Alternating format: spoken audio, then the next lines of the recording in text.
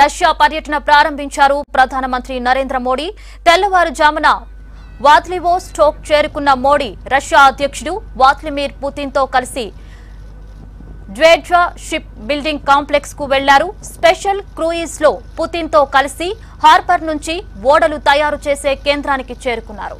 అక్కడ నౌకా నిర్మాణాన్ని మోడీ పరిశీలిస్తారు. తర్వాత పుతిన్ తో కలిసి అధికారిక కార్యక్రమాల్లో పాల్గొంటారు.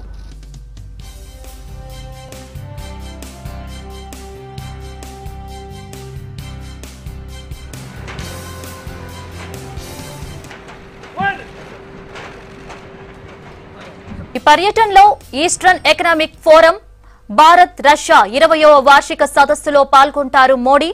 రష్యా తూర్పు ప్రాంతంలో పర్యటిస్తున్న మొదటి ప్రధాని తానేనని చెప్పారు మోడీ. భారత్ రష్యాల మధ్య అద్భుతమైన సంబంధాలున్నాయని, వాటి పునాదులు బలంగా ఉన్నాయన్నారు.